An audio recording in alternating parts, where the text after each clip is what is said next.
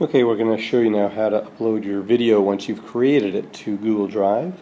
And so you start by going and tapping the record button, and you should have a choice of start recording or my recordings. You're going to choose my recordings, and when you do that you're going to get this screen. And so if this is the video that I want to upload, I'm going to drag that video from here to here. And when that happens, a little window opens, and you might have to slide these icons a little bit to see your Google Drive icon. And so there it is, and so you're going to tap that.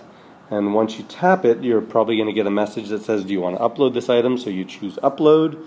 You might get a message that asks you to log into Google Drive first if you're not already logged in, so you'll have to log into your Google Drive.